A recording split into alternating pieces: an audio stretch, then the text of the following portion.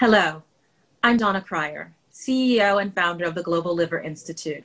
I'm very proud today to be able to bring you our liver cancer lessons, part of our educational series, bringing you experts from around the US and from around the world.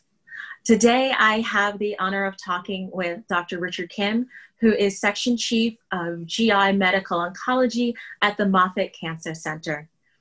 Today, we'll be talking about treatment options for liver cancer, specifically hepatocellular carcinoma.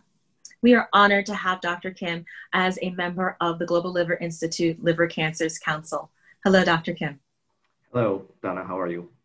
I'm well. Thank you so much. So it is exciting to be able to say that there are more and more treatment options available to patients with liver cancer over the past few years than there have ever been. So let's discuss today a little bit about the different types of liver cancer or stages and where the different types of treatment options would apply for those patients.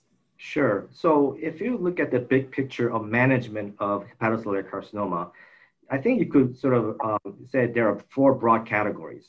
There are two ways, really only way to cure the disease, I would say. One would be a transplant. Unfortunately, that would only apply to maybe 5 to 10% of the patients. The other one will be a liver surgery, liver resection, where they just go in, take out the lesions in the liver, which I would say probably around 20% will be a candidate for that. And the main issue with that is a lot of patients have underlying liver cirrhosis, which may prevent them from getting liver resection. Then the other two categories are what I call a local therapy, such as chemoembolization or radioembolization or radiofrequency ablation or microwave ablation, where they go into the liver directly and give treatment there.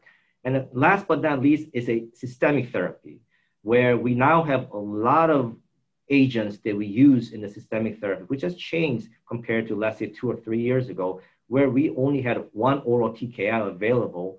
Now there are several of immunotherapies available, there are anti-VEGF drugs available, and also several of TKIs available as well. But I have to point out that even though we have come a long way, those systemic treatment and local therapy, really it's not a curative intent. It's trying to sort of prolong life. I guess that's our goal of those things.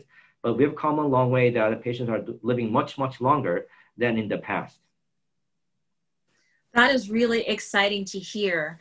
What are some of the side effects that people may experience? Well, I'm very familiar with the side effects of transplantation, being 26 years now post-transplant, and understand what that experience is, and segmentation has a certain recovery time. But for the systemic therapies, sure. What is an experience like? Sure. So systemic therapies right now, we could put into like 3 different categories. One is a TKI or kinase inhibitor. Usually these are pills that blocks many pathways. And currently at this time, there are a couple of ones that's FDA approved in the first line or second line. For example, there's a drug called sorafenib, lenvatinib, regorafenib, and cabozantinib. These are the 4 drugs that's currently FDA approved to be used in the first or second line. And this of the TKIs has some side effects that one should be aware of. I think most commonly, I would say fatigue is one of them. It is also, you may have problem with the GI toxicity with diarrhea, skin problems sometimes, a skin rash reaction. Some of the drugs can cause high blood pressure.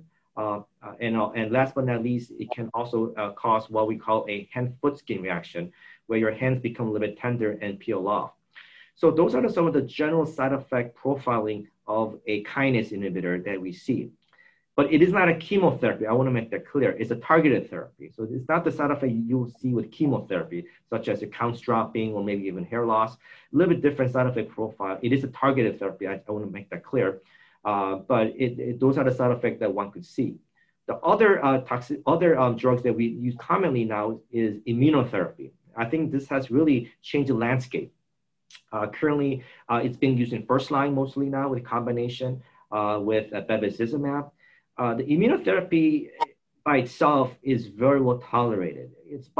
And as you can see from the name, it's allowing your own immune system to fight back. That's the whole concept. However, one of the side effects one should be aware is that if your immune system becomes too overactive because of drug, it causes autoimmune process, right? So it can it could attack your liver or your colon, cause autoimmune colitis, autoimmune hepatitis, autoimmune issue with a thyroid issue as well. Once again, luckily, as a single agent, those are very far and few, but those are the side effects that one should be aware of. The other class of drug that's currently approved is an anti-VEGF drug, which are a drug that works on angiogenesis, blood vessel growth. And these are drugs called like bevacizumab and ramucirumab. And one of the biggest side effects of those is that it can cause bleeding, okay, especially patients with liver cirrhosis that has what we call portal hypertension, where their spleens are big. They can have variceal bleed, I'm saying. So some of those patients that we put them on, we actually do a scope, we do an endoscope to go inside to make sure that there's no varices. If there is, we ban them before we start on it. So that would be some of the side effects that one should be aware if you're getting any of those anti-angiogenic agents. And how long is the typical sort of treatment episode for a liver cancer patient?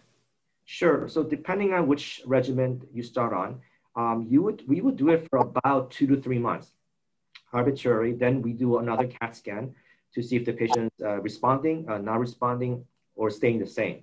So if they have a stable disease or they're responding, obviously we continue on with a different type of agent. However, right now in 2020, at least, we have so much available agents available that even if one fails one typical agent first line, they're planning to go in second line, even third or fourth line as indicated. So liver cancer traditionally has had a very low survival rate, below 20%. The Liver Cancers Council has a goal of doubling that survival rate, sure, at least to start. Are you seeing with the new treatment options available that survival rate increasing and us getting closer to that goal? Oh, definitely, without a doubt, definitely. And the reason for that, survival, let's give an example. Back in 2007, when I was a fellow at that time, the median overall survival in a phase 3 large study in liver cancer was about 10 to 12 months. Okay, so at that time, at 10 years ago, a little over 10 years ago, if you had advanced liver cancer, with the available agents out there, and median average, they lived about 10 to 12 months. Now, based on the most recent data they presented at our meetings, now the median survival, we're looking at about maybe 20 months plus. Okay, so these are patients with advanced disease. Okay, and reason that these patients are living longer is obviously we have better tools, maybe better ways to treat them with local therapy, better surgeons maybe. However, I think one of the progress that we've definitely made is more available agents for these patients to get exposed to. So if they're healthy enough to get exposed to all these agents that's out there, those patients will do much better and hopefully will reach their goal right now. But as of right now, the median survival, average survival for advanced disease seems to be maybe hovering a little bit over 20 months, which is pretty amazing. Dr. Kim, thank you so much for this liver cancer lesson on treatment options in liver cancer.